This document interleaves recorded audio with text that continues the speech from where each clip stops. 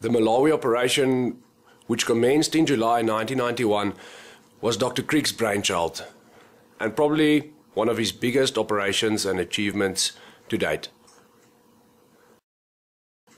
Successfully importing 95 Roan and 65 Sable antelope from an African country has never been done before. Experienced and diligent as he is, the negotiations and planning took more than 3 years before this one-of-a-kind importing operation could materialize. Johan Crick flew up on the 10th June 1991 to start building bomas, set up camp and finalize logistics. 5 30-ton trucks were used to transport all the equipment, lucerne, vehicles and building materials to Malawi. The game capture took place in 2 very remote areas, with the distance between the furthest camps being over 850 kilometers. 2 quarantine stations were built 400 kilometers apart. A Jet Ranger helicopter had to be used to cope with a high altitude of over 8,000 feet above sea level, especially with the Roan capture at Nika. Around 104 hours flying time was recorded for this capture, and without this machine, it would have been an impossible operation.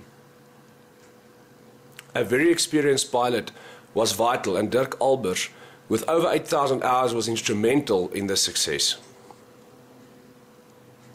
Along with Dr. Crick, together they have darted over 1,000 animals between 1986 and 1991. Animals were darted from the helicopter, and over 80% of the Roan were cargo slung to more accessible areas for transport. Given the terrain, this was an integral part of the successful capture of the 95 Roan in the Nika National Park. During the operation, 7 vets were employed to continuously monitor animals during loading and every kilometer of their transit. A veterinarian was present at every boma as well.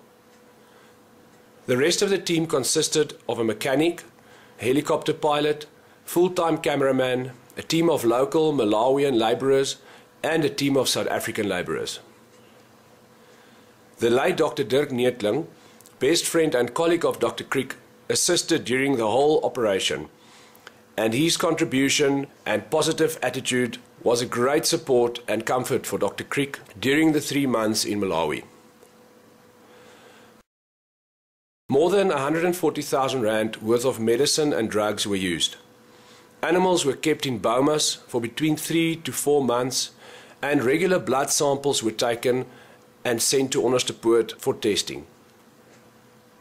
All animals were tested and the green light given by Onderstepoort at the end of October. Early in November of 91, the big export started with 5 Hercules C-130 flights at around 80,000 rand per flight from Liwondi and Mzuzu to a quarantine station in Petersburg.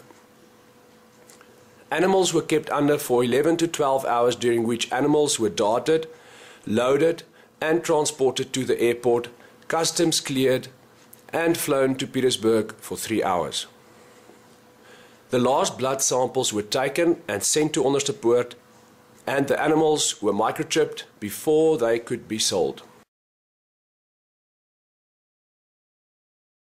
Early in December, buyers started collecting their animals from the quarantine station in Petersburg, where Dr. Crick darted and loaded the selected animals into their trucks. After these animals were sold, Dr. Crick moved the remaining 24 Roan and 24 Sable to his farm in Kimberley, where he started breeding and started Matanu Private Game Reserve. At a cost of around 2 million rand in 1991, this operation had to be successful, and animals had to be sold for the correct market prices to ensure the viability of such an operation.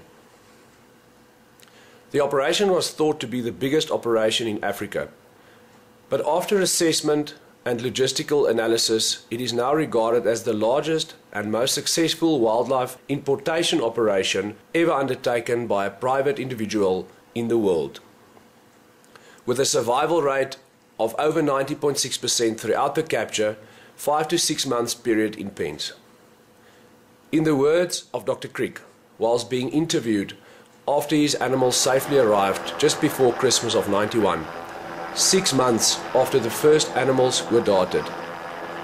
All praise and thanks be to God, without whom none of this would be possible. A big thanks to every person who helped and assisted in some way to make this operation a huge success and start me in the wildlife industry. Dr. Crick named his farm Matanu, a Hebrew word meaning gift from above.